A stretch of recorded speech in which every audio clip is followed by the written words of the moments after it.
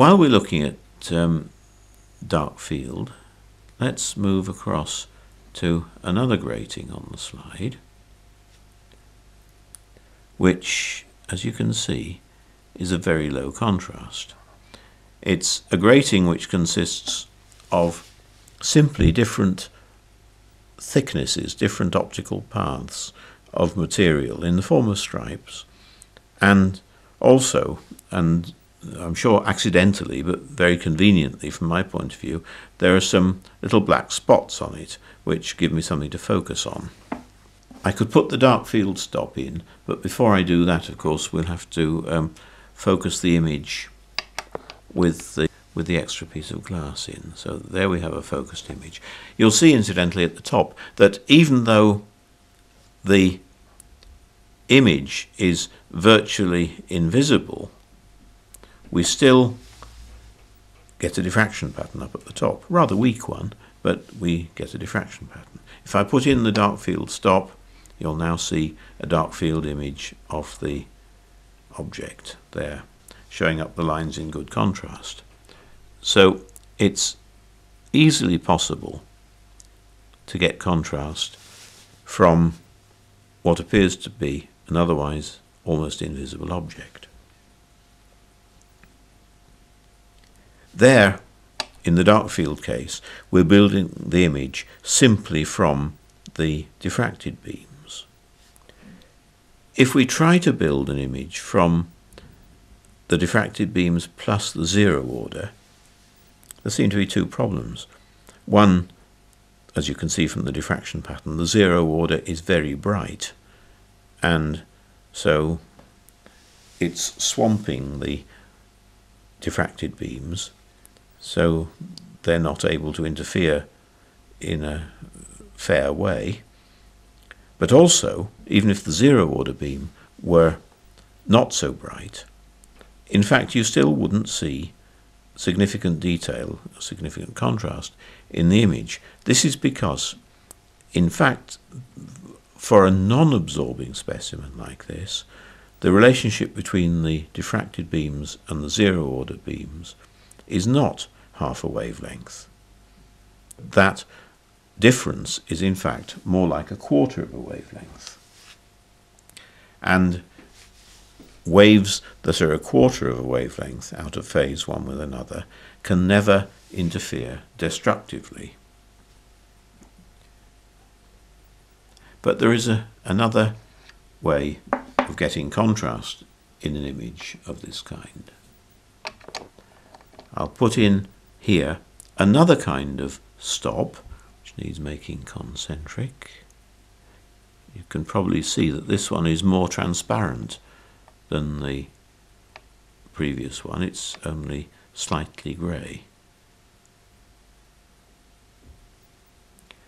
We return to the image, ensure that it's precisely in focus, which is around there.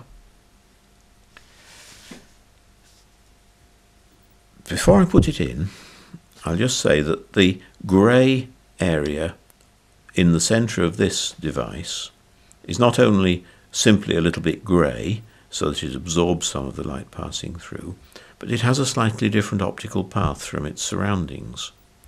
Its optical path is a quarter of a wavelength different from that of its surroundings. So the situation we have here is that the diffracted beams, due to the specimen, are 1/4 of a wavelength different from the zero order. And if I push in this device, this is now adding another 1/4 of a wavelength phase difference between the two beams. We're ending up with half a wavelength, and half a wavelength gives us the possibility of destructive interference, which is what you see in the bottom image.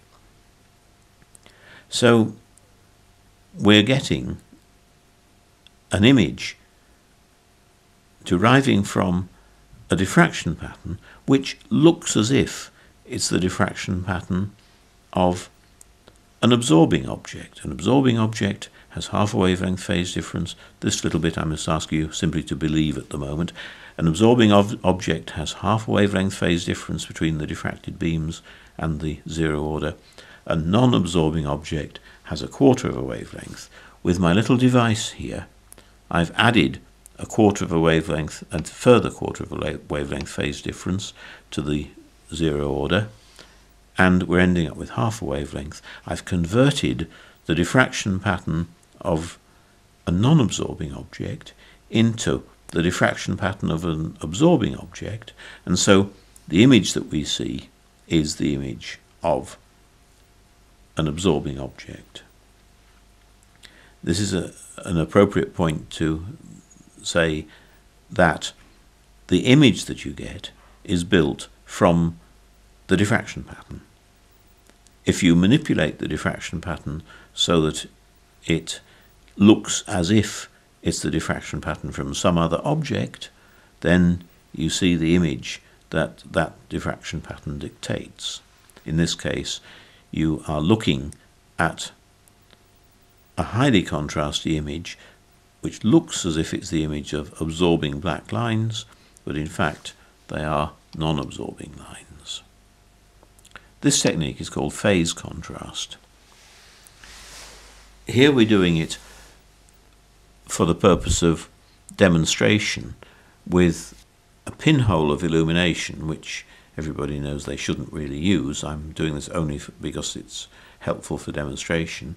And in the back focal plane of the objective, I'm using a little phase contrast spot, which coincides with the image of that pinhole of illumination.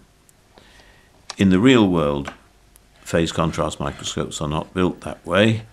They're built with an illuminating annulus, a ring of light, because it's rotationally symmetrical and better fills the aperture of the objective.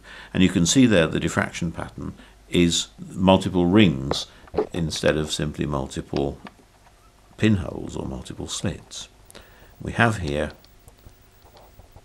the phase contrast area, the phase ring, on what is called a phase plate, which I can push into coincidence.